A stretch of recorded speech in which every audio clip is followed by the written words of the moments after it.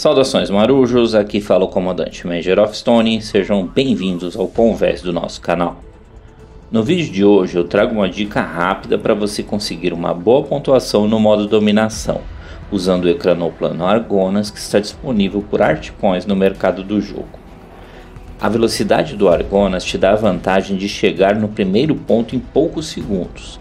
E lembrando que quem começa capturando antes já está em grande vantagem estratégica na partida. Escolha um dos pontos laterais A ou C. Lembre-se que o Argonas é um flanqueador, então mantenha a distância do meio do mapa. Após capturar o primeiro ponto, continue pela lateral do mapa até a área do fundo. Dessa maneira, além de pegar alguns adversários desprevenidos, você mantém um spot para o seu time. O ataque pelo fundo do mapa é sempre eficiente, pois o adversário normalmente espera que você venha pela frente. Aproveite para fazer o máximo de dano e kills possível. O objetivo dessa dica é maximizar suas recompensas no final da batalha, então não se preocupe se você for abatido algumas vezes. E quando renascer, aproveite para recapturar algum ponto que ainda não esteja com seu time.